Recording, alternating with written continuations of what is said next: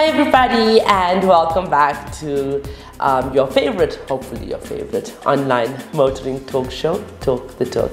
Thank you so much for joining me on another empowering episode of Talk the Talk. Get ready as I, 𝐿𝐵𝐿𝐬𝐿, your host, welcome an exceptional F&I team leader to the studio with her expert financial knowledge and exceptional leadership skills.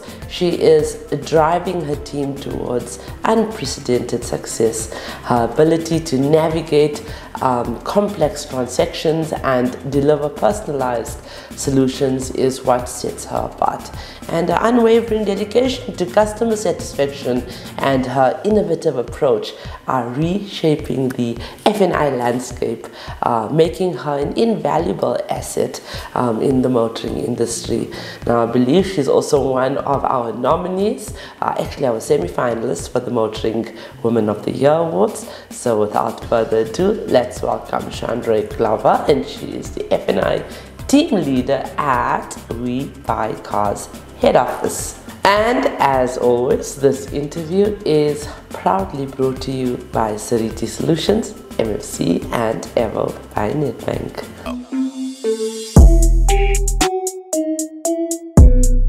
Hello. Hello. How are you? I'm well, and you? I am so proud of you. Thank well you. done for reaching the semi-finals. Thank you.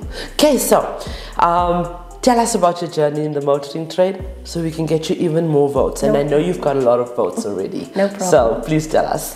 So I started in 2010 at SA Taxi.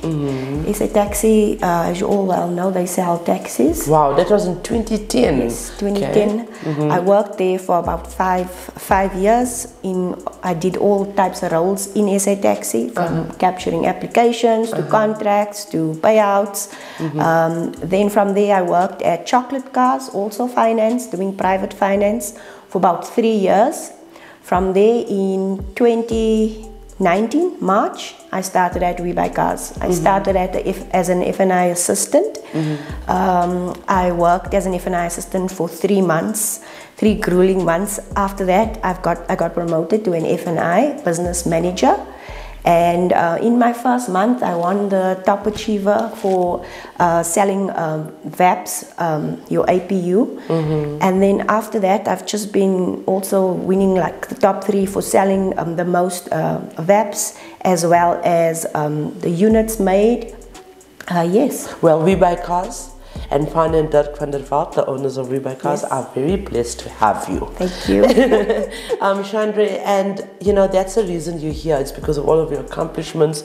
We only have the best of the best in the top, I would say 200. We have 6,000 nominations. So well done, you know, for all your achievements. And that's why we are here, to recognize your achievements and, and to celebrate you and your contributions to motoring South Africa.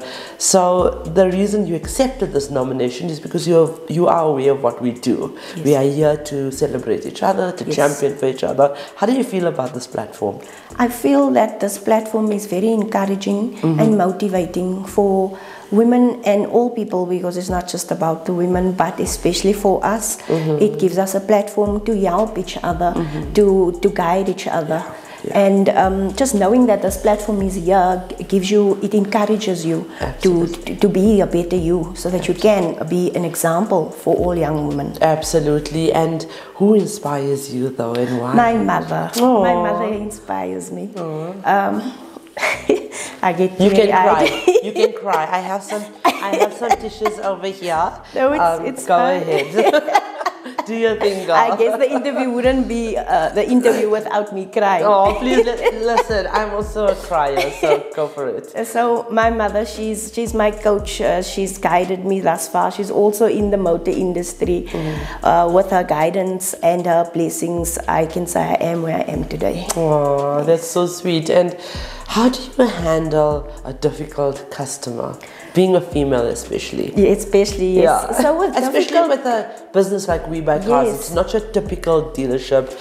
And you have a lot of different types of people walking in. How do you do this? So I've learned you need to speak less and listen more. Because clients need to feel that they are heard. So if you give them the opportunity to let them vent and tell you how they're feeling, that helps them feel heard. Yeah, yes. Yeah, absolutely. And what is something that you're really, really proud of, and why? So I'm proud of the woman I am today, because I choose to educate myself and to continuously develop my skills, so that I can be more of an asset for myself and in the workplace. Absolutely. Any words, or before I even get to that, I just want to ask you, have you faced a situation of discrimination, especially being female, and how did you handle it? No, I have not. That's amazing, and that's very refreshing. Yes.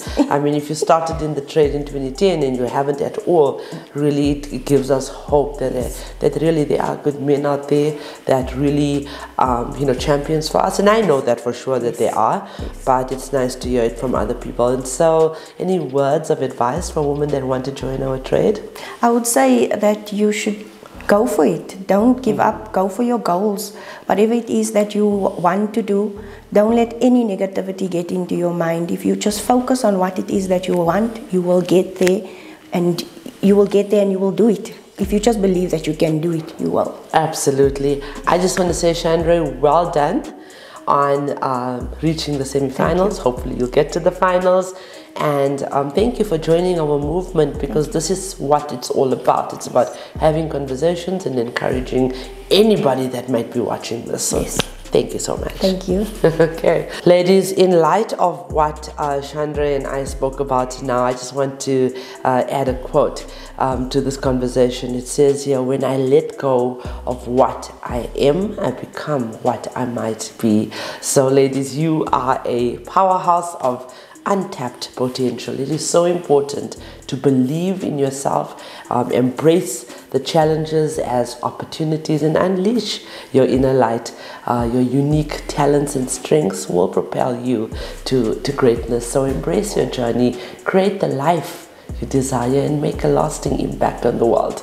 Remember, you are unstoppable. A quote from my guru, Sadhguru: your potential is beyond your imagination. Don't limit yourself by doubting your capabilities. Once you tap into the boundless source of energy within you, there is no limit to what you can achieve. And with that, I would like to end off this interview by reminding you that the question should never be, who's going to let me? It should always be, who's going to stop me?